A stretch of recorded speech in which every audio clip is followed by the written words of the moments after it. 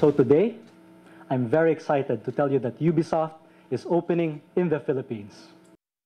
Ubisoft, the third largest game developer in the world, is setting up shop in the country by the second quarter of this year.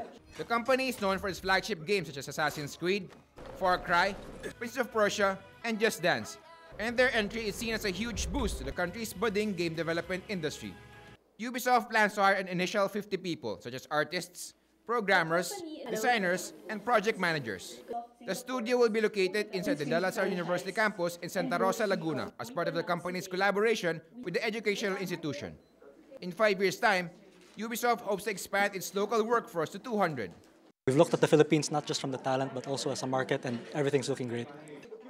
As part of its partnership with La Salle, Ubisoft will develop a 4-year and a 1-year game curriculum. We want to grow the expertise step by step, to grow the ecosystem step by step, you know. First, we want to contribute to a major franchise. The Game Industry Coalition is upbeat that Ubisoft's imprimatur will help attract other international firms to the country. Oh, this is definitely the turning point for the Philippines. We're expecting that definitely this news about Ubisoft setting up here would generate a lot more interest in the Philippines.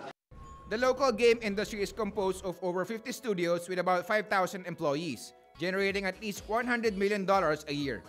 But while the talent undoubtedly abounds, present revenues are a mere drop in the global $90 billion game bucket. But with Ubisoft's vote of confidence, local industry officials say the game has indeed begun. Bimbo Santos, Bloomberg TV, Philippines.